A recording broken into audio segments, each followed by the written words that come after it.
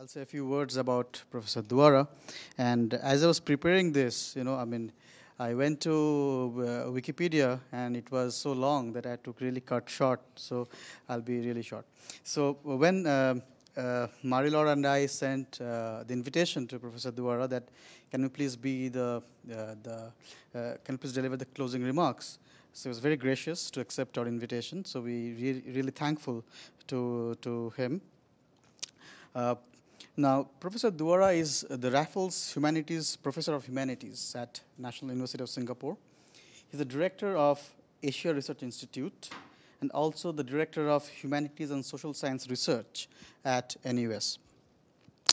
He has received his PhD from Harvard in 1983 in History and East Asian Languages. He taught at Princeton, George Mason University, and Stanford between 1981 and 1990.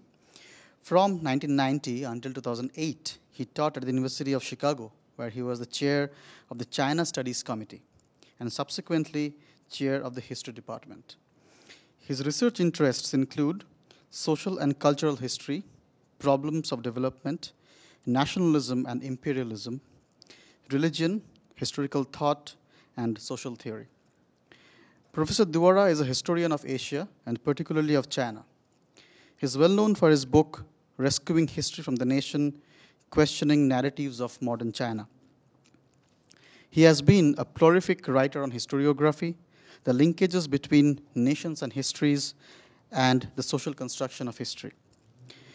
In his own words, history is the principal means of naturalizing the nation-state as the container of, or the skin that contains, the experiences of the past.